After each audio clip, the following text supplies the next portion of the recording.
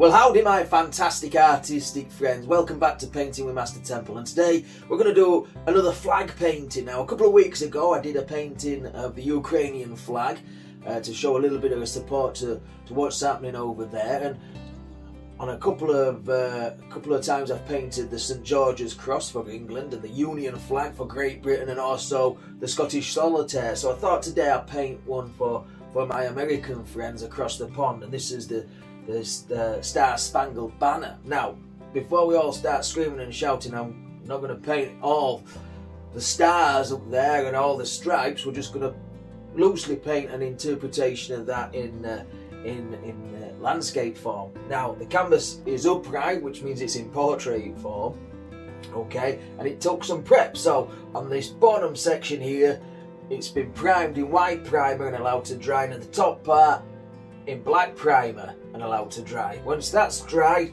down here we've coated it in liquid white, and up here we've coated it in phthalo blue and a tiny bit of liquid clear. Not much liquid clear though, so phthalo blue, liquid white. Okay, so let's crack on with it. So if all goes well, we'll have a nice Star Spangled Banner. Okay, so first thing I'm going to do is put the stars up here. Alright, so I'm going to take some colours. Now the colours I'm going to be using today are alizarin crimson, bright red, titanium white, phthalo blue, and a tiny touch of Indian yellow. Okay, so I'm going to take some white, not much white, and mix it with a tiny bit, just a tiny touch of Indian yellow. Don't want much, because yellow and blue, when we go up there, will make a wonderful green sky, and that's not what I'm wanting just yet. We don't want a green sky on our American friends' flags now, do we? Okay, and all I'm going to do is into that mixed pile of paint. I don't know if you can see that little mixed pile of paint there, is take the end of your paintbrush and then just wherever we want. Remember, this is not identical to the flag, but just a good interpretation of it. So wherever we want, we're going to put some little stars, okay? Just put some little stars, some brighter ones, and some little bit dimmer ones, wherever we want. Now, if you're painting this at home and you want to put all the stars on there and all the stripes, I'd love to see that happen. I'd love you to send me a photograph of that. So if you could, please do so. Okay. So just on there, just a little hint of colour up there. Now, let's blend those out. Okay, as they are, they just look like little dots. So we're going to try and turn them into stars. So a little bit, this is a pony-haired brush. It's really soft. Okay, I'm just going to gently caress these from side to side. Just very gently. Don't have to go too strong. Just very gently. It's side to side. Okay. Just set them into the painting, and what we create is a nice little aurora. Okay. Just on every single one, just like this. And of course, the more you rub the little stars, the more they'll disappear into the blue. So if you've got one that's a bit bright and you want it to go away, you know how to do it. Okay, so just like that. So now we've got a lot of little stars like that. Now I'm going to go upwards, okay, and downwards, up and down. Just up and down, just very lightly. Just very lightly, just tickling the canvas, hardly touching the canvas. There we go. I can hear somebody's dog's barking in the background. I hope it's not my dog.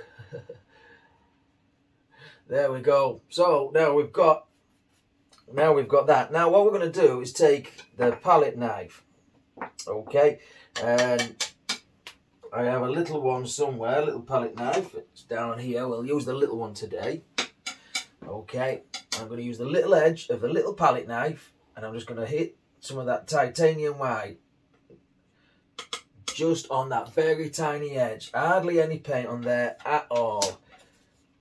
No paint at all, in fact. Start again.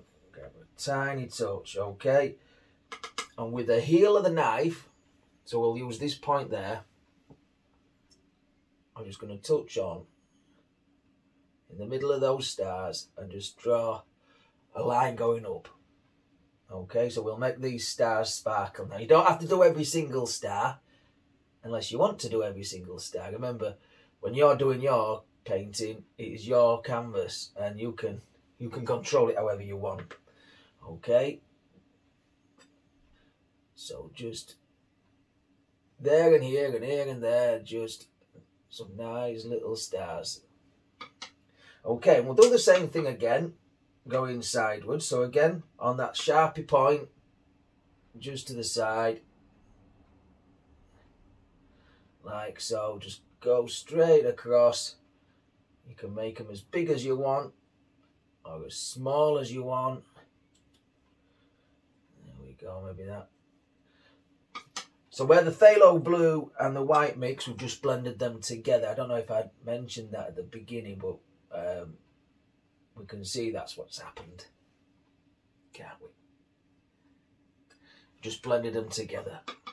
Okay, now we can do that same thing again. So I've virtually got no paint now on the palette knife, but I'm just going to scrape through and go backwards and forwards, and that will pick up some paint.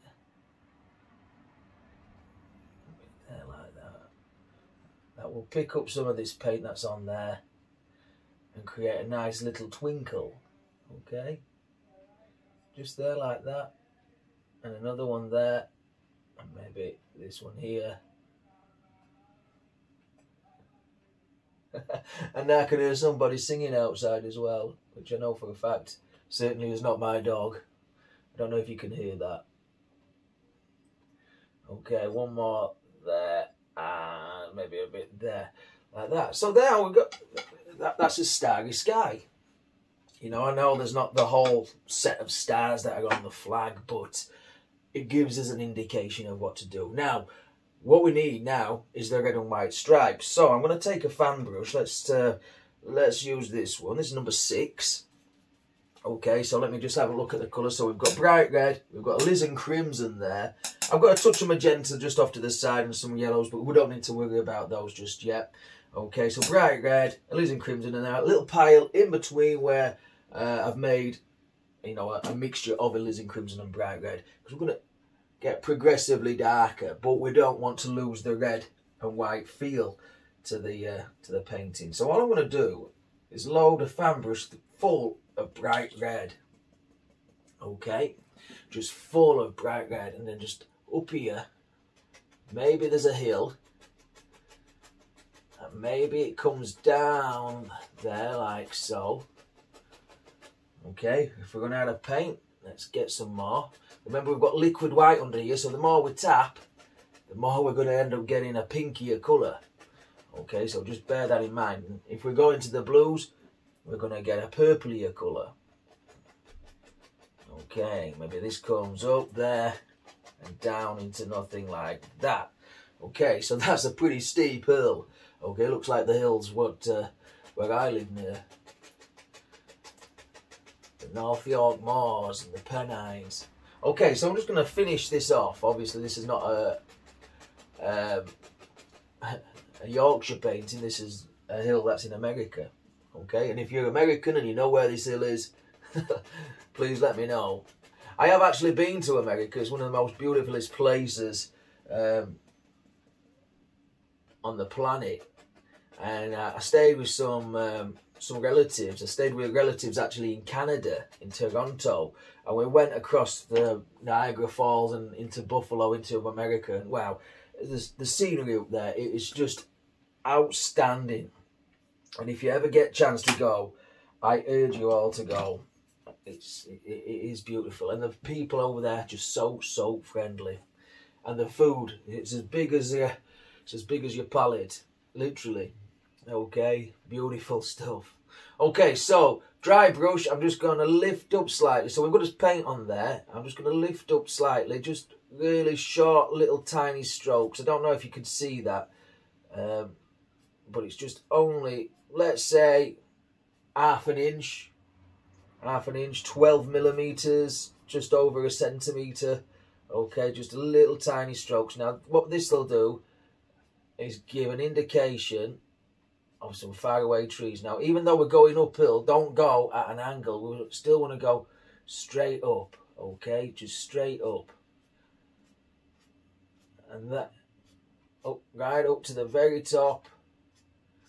There, like that. Okay. There. And we've got some little trees on there, which is nice, isn't it? Right, let's take a dry brush. I'm going to go into some titanium white. We don't need much titanium white because we've got liquid white underneath, but I'll put some titanium white, and then we're going to blend this out. Just blend there. Okay, just blend the base of this out. We're misting the base of this little hill. Okay, knock off the excess paint. And we'll bring the white into the red and the red into the white. And we're creating a little area of mist or fog or steam or whatever, you know, pollution perhaps. Whatever, we're just diffusing light because this is going to be one of the hills. Okay, let's grab a dry brush. Okay, and I'm just going to blend that, just tickle that out. Big old Bob Ross dry brush. In fact, Bob Ross, if many of you from England don't know, and you should know, was an American artist who I absolutely idolise. Okay, and taught me everything I need to know about art. My art teacher, on the other hand, from school, said I'd never be able to paint ever. Okay, so there we go. But that's a story I've shared with you a few times. Anyway, let's get off that. So, we've got one foothill there. Let's add another one. So what I'm going to do is I'm going to go into that little colour of bright red and alizarin crimson mixed. Okay, and let's put another one in. Alright, and if the mosquitoes are about, like this one is, oh shoot, that's alright. I've got a pond outside, so, and it's about, they're starting to hatch now, I think, anyway. They'll get their old big koi carp to come and eat them before they take flight. Okay, so just let's add another little hill there. Now you can vary the shapes of these, just like that, and then we'll just fill that area in there. Just there, like so. Okay, back to the colour. Sorry, back to the brush that we blended with, and we'll do the same thing again. Just like that. Get really tough with that. Get stuck in. Bring that down to nothing. Take the paintbrush, that dry one, and we'll just give it a few little lifts here and there. Okay. Maybe a little bit of a longer stroke this time because the trees are slightly closer to us. And again, go uphill, but don't fall down. Make sure your trees don't fall down. There we go, and then down there, like so. So that blends out virtually into nothing. Okay, let's add another one in. Oh, so again, I'm just going to hit a little bit more alizarin crimson this time. I want it to get a little bit darker as we come towards us. Just there, like so. Keep that white spot in between these stripes, remember. It's really important that. Shake off the excess, and then I'm just going to lift up here and there and here. Just like that. Create another little plane of little hills. And then blend the base of this out. Just there, like that. Maybe take it round like that. Okay, so I think this needs a few trees on this one. I think it's looking like it could do with a few trees.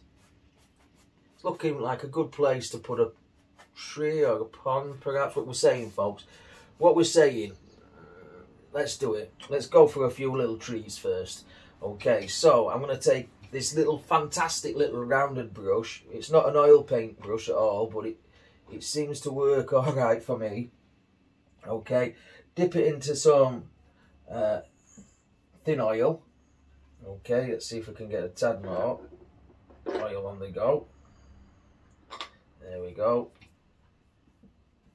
Into some thin oil, into that mixture of alizarin crimson and bright red. And a lot of paint. Okay, use actually a lot of paint on that there. And I'm just going to touch here and bring that down. That's where one tree is going to be. So let's give him some arms. And then just work down there like so. And then maybe another one. Oh, push that one up there. Maybe he's got a little bit of a bend in him. A little bit of a crook. Maybe the old bear or deer or whatever came along and stood on that one, yeah? Another one, let's add another one there as well. And just drop the brush side to side, just like that. Maybe another one and another one. And now we've got a school or herd of little trees. Just there like that. Just lives in the brushes. All we're going to do is just scare them free. Okay. Like that, yeah. Good stuff, good stuff. Let's create some water. Let's create some water. All that talk of ponds and midges and everything makes me want to create some water. So, a little tiny bit of red paint on the brush. Not much, just down. Just pull that straight down. Again, that will merge into the liquid white. Just there, like that. Maybe it comes round. I don't know. I don't know yet. We're just having a good, free, fun time, aren't we? Okay, knock off the excess. And then just gently, very gently, go lightly across all that. Just side to side. Okay, what's fun is if we had some upturned trees in this. So if we, instead of pushing down like I've done on the big ones there, if we go and push up but work his way down, there, that's one. And that's maybe another one there. And you don't have to paint them exact, you don't have to paint them all. Okay. I'm going to take this and just fill in just this side there, just like that. Just there. There, like that. Okay. Set that brush down, back to the brush that we did the reflections with. And then again, just tease those a little bit. Just tease them. Hardly touching the canvas. There we go. Right, let's put a waterline in that. Okay, so I'm going to take a touch of thinner paint. Okay, I'll use the little knife. Okay, right across the edge of the blade. Keep your base of your knife parallel to the base of the canvas, and then just cut in a nice little waterline. Just like that. And ripple that out. Back out there. Okay, and for this one, we'll come in there as well. Just like so. Let's add another one there as well. Yes. Red, white and blue. That's it. Getting there. We're getting there, folks. We're nearly finished. We're nearly finished. How we're doing so far. I just want to touch that up. Little trees and things living out there. Like that. Looked a natural place for a tree. In fact, let's put that down there like that. And a bit of reflection there and a bit of reflection there. Why not? We can do anything, can't we? We can do anything on this canvas. We are masters of our own destiny. Right, let's work on something a little bit in the foreground. We've got a few moments left, so straight into some alizarin crimson. No messing about now. There's a tiny bit of red left on the paintbrush. So alizarin crimson, okay, and bright red. Let's work our way down here. Maybe go all the way along. There, like that. And up there, like so. that midge is really, it's really getting to me now, that little fly.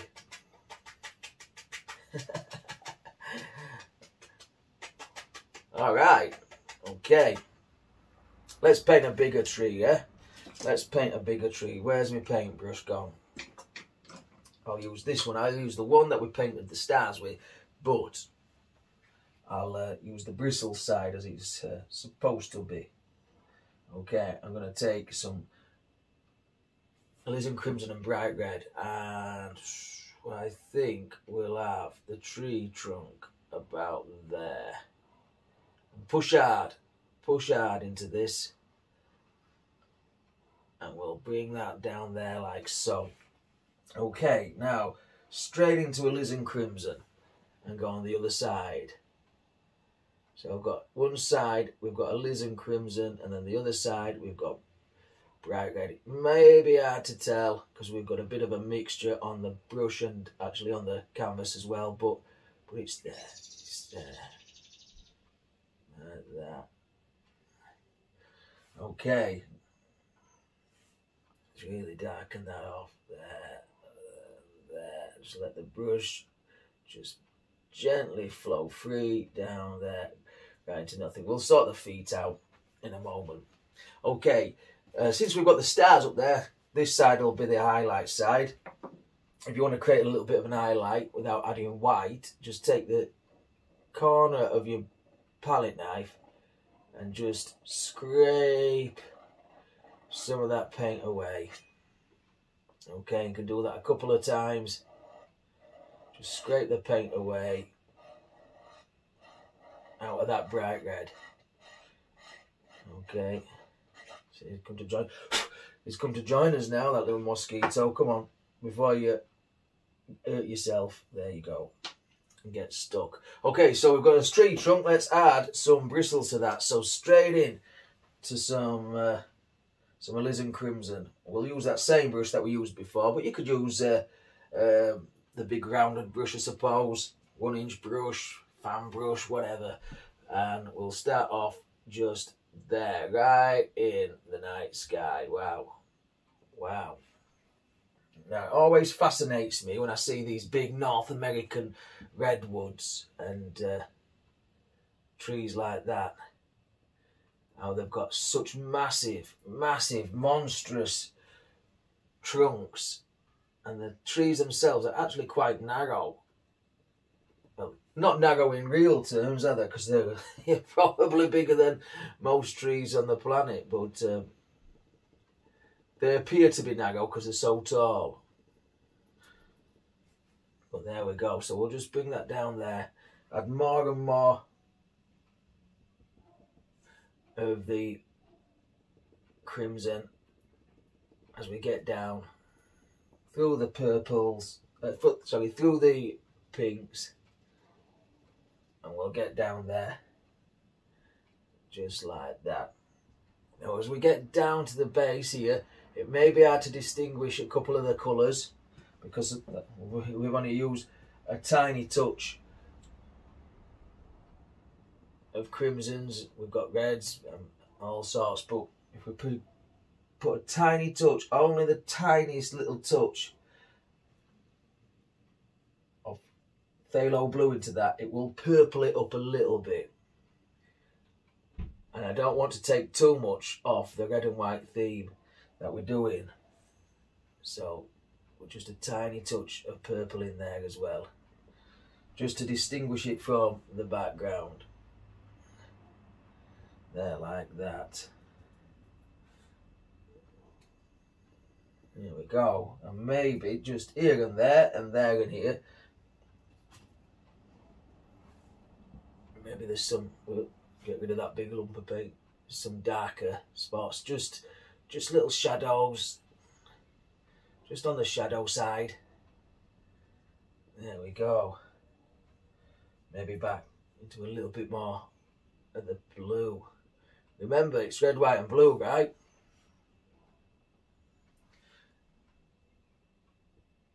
There we go. Okay. And then down here we'll turn the brush sidewards and we can put some little grasses and little things that are living out here.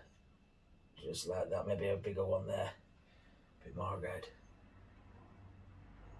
Like that. And up there.